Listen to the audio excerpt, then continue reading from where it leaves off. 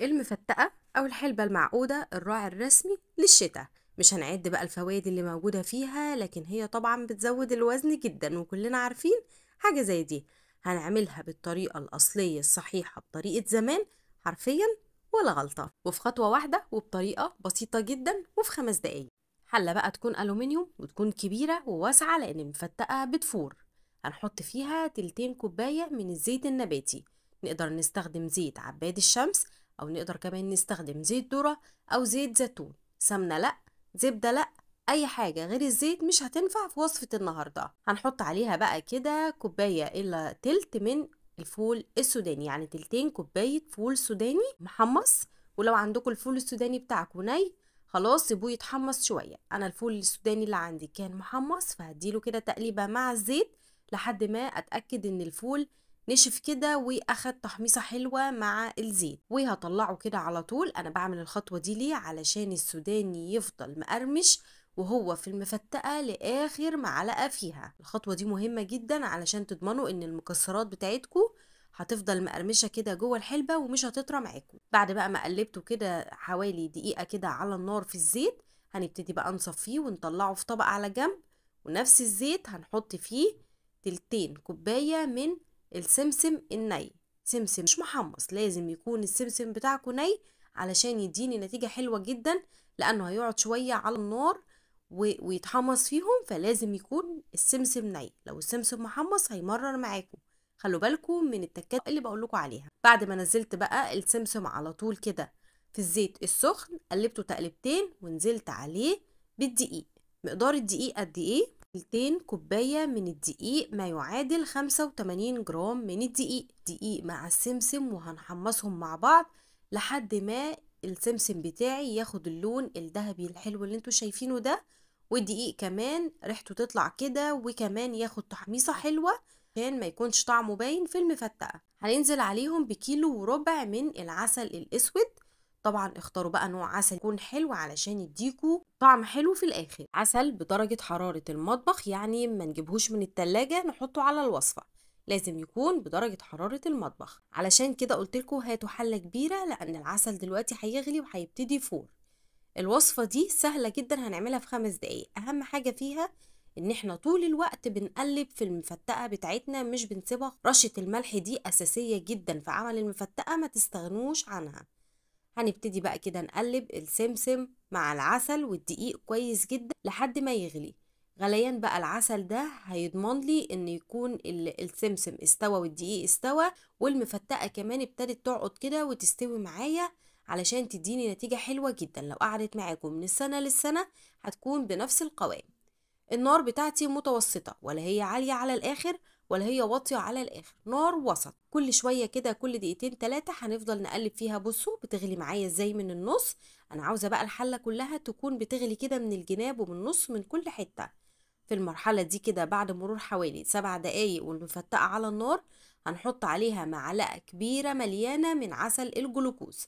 عسل الجلوكوز هنا هيحافظ على النعومة اللي بتكون في المفتقة، وهيخلي المفتقة او الحلبة المعقودة بتاعتك ما تسكرش منك مهما قعدت.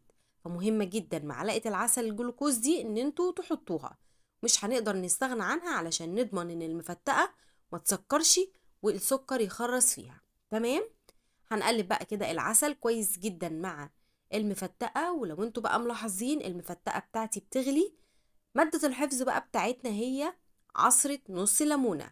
هننزل كده بنص الليمونة على المفتقة. وطبعا نص الليمونة ده بيعمل ايه؟ بيخلي الحلبة تقعد كويس، وكمان هو مادة حافظة علشان ما تبصش معاكم. هنحط عليها بقى هنا للطعم وللفوايد كمان معلقة ونص كبار من حبة البركة. تقدروا كمان تحطوا شمر وينسون وكراوية يكونوا متحمصين ومطحونين عليهم، بس انا بصراحة ما كانش متوفر عندي، فان شاء الله المره الجايه وانا بعملها هحط فيها البهارات اللي بقول لكم عليها دي. بتدي الحلبه طعم حلو جدا. تقدروا كمان تجيبوا المحوجه اللي هي بيكون قرطاس الحلبه اللي بيتباع عند العطار، قولوا له كده وهيديهولكوا. اسمها المحوجه او قرطاس الحلبه. اهم بقى مكون وهو المكون الاساسي اللي هنضيفه للمفتقه او للعسل علشان تبقى مفتقه، وهي الحلبه المطحونه. عارفين الحلبه الصفراء اللي هي الحبوب دي؟ هي دي الحلبة دي بتكون مطحونة، هناخد منها 6 معالق كبار، ما يعادل 60 جرام من الحلبة المطحونة. تمام. علشان بقى المفتقة ما تطلعش مرة معايا هنعمل ايه واحنا بنضيف الحلبة؟ اولا مش هنضيفها من البداية، لان لو ضفناها من البداية هتمرر وهتخلي لي المفتقة بتاعتي مرة جدا. فهنعمل ايه؟ هنضيفها كده معلقة بمعلقة في الاخر خالص، وهنبتدي نضيف اول معلقة، اول ما تختفي نبتدي نضيف المعلقة التانية، وهكذا هنضيفهم بالتدريج لحد ما نخلص كل كمية الحلبة اللي موجودة معانا. مهمة جدا الخطوة دي، خلوا بالكم علشان تضمنوا ان المفتقة ما تكونش مرة معاكم. ناس كتير بيشتكوا ان المفتقة بتكون مرة، هو ده السبب، انهم في الاول بيحمصوا الحلبة مع الزيت والمكسرات، فالحلبة بتطلع مرة جدا. لا، الحلبة بتضاف في الاخر، ومش بتضاف مرة واحدة، بتضاف على دفعات كده او معلقة معلقة زي ما وريتكم كده بالظبط. وكل ما نضيف معلقة بنقلبها كويس جدا مع بقية المكونات او مع العسل لحد ما تختفي، وبنضيف المعلقة التانية. هي دي الطريقة الأصلية المظبوطة والصحيحة بتاعت زمان، بتتعمل بنفس الطريقة. بصوا بقى هنا كده نعرف ازاي ان المفتقة بتاعتنا استوت. لما تكون بتغلي بالشكل ده كده والمكسرات مش عايمة على الوش، طول ما المكسرات عايمة على الوش بتكون الحلبة او المفتقة ما استوتش. لا، لازم المكسرات بتاعتي تكون متوزعة كويس جدا في الحلة، وتكون من تحت لفوق كده زي ما انتوا شايفين معايا كده. اخر اضافة ضفتها وهي السوداني اللي حمصناه في الاول خالص، هيفضل بقى مقرمش معايا لاخر سودانية. تقدروا طبعا تضيفوا اي نوع مكسرات بتحبوه. خلاص بعد ما ضفنا السوداني هنطفي بقى النار كده، الحلبة استوت، وهنسيبها بقى كده تهدى شوية لكن ما تبردش تماما، يا دوب بس كده تبقى درجة حرارتها كده قادرين نستحملها علشان نحطها في البرطمانات.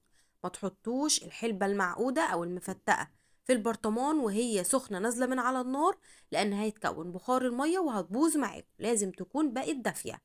هتحطوها بقى في برطمانات، تقفلوا البرطمان كويس جدا وتاكلوها بقى بالصحة والهنا كده، سندوتشات بتدفي جدا. كنت معاكم مروة سامي، اشوفكم في وصفة جديدة.